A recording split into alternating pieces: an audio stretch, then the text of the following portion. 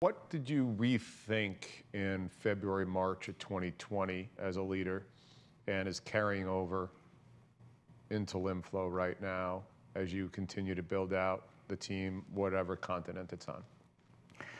Yeah, well, I mean, as I said, we were pretty virtual to start with. I mean, I think we all had that like, oh my God moment, right? Like, and had to, we were in the middle of just starting our US pivotal trial.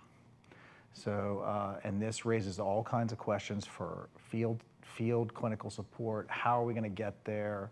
How are we gonna handle some of the ethical questions of, you know, people are traveling around in the middle of a pandemic, you know, I mean, ultimately, the company has to decide how it's gonna manage, you know, asking people to do that. But at the same time, the patient problem isn't going away.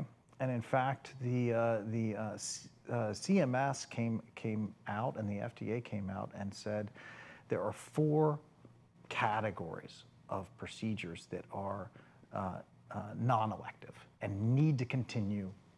So trauma, Sure. obviously, transplant, emergent cardiac, right, and limb salvage.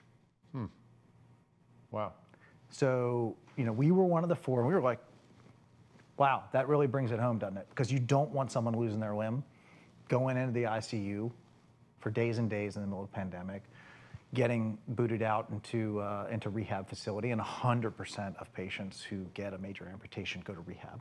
So they were like, this has to be done. It's not elective, right?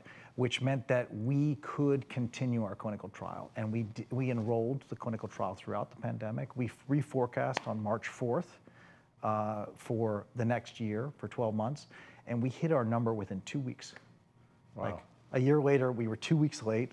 Yeah, I mean, not bad given given the amount of like head scratching, banging that went on of me and Thomas sitting there like. But what do you attribute that to? That's not luck. Well, the team got out there. I mean, our team went out there and knew how serious it was for our patients. And we have inside the company, we talk about no limb left behind. So, you know, we're not gonna let it go. You know, if we can get there. You know, whether we're up in New Hampshire doing cases in the snow and got some funny stories of digging out the car and you know, going to the case and there's like 3 feet of snow on top of the car after the case and you know, getting where we need to be to help the patient, I think is key. So the commitment of those our team to get out there, and even when, I mean, it's hard. People leave, they could be picking up the virus, they're bringing it home. I mean, it's there's some real moments, and I was very clear. I said, look, anybody who doesn't feel comfortable doing it, you know, doesn't need to do it, right? Like I can't ask you to do it. You know, I would get out there if I could, but I was stuck in Europe. But you don't have to do it, and they all stepped up, and I think the results show it. We saved a lot of limbs, and I think, and the physicians, of course, you know, we had.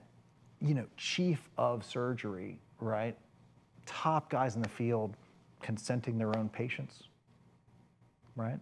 Because the research department's either been let go or is at home. So it was a combination of everybody realizing really, I mean, it's the manifestation of unmet need, right? If you see the community and your people coming out for that.